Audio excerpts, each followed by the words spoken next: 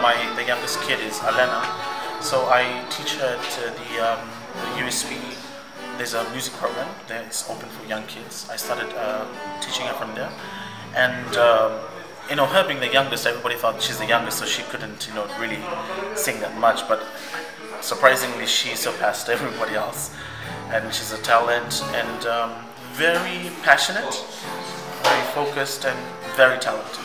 So I'm glad to be her teacher, and also having shows like this. You know, it's different to have a lesson in the classroom. It's very different to have it on stage. So this is another lesson for them. You know, and I hope and pray that not only this experience will be encouraging to them, but they get to find themselves. You know, who they want to be when they grow up. If they want to be vocalists, this is where it all starts from. You know, and I don't want to give them. They've performed in a few places, but to throw them in the big waters and let them dream big, and also believe that, you know, if somebody's believing in them, they can also believe in themselves.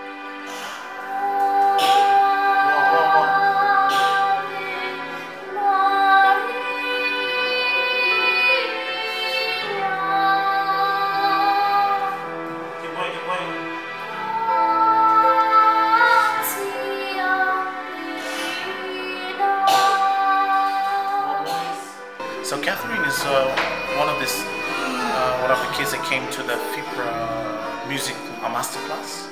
So she was one of those young kids that came. But to be very honest, when she came, she couldn't even utter a word in front of me. But now she's singing. I think the song that she's singing this time around is very difficult. It's Ave Maria from the famous composer Schubert. He's a German composer, and this song is only sung by the greats, like the likes of Luciano Pavarotti, Maria Callas, a few others, Andrea Bocelli.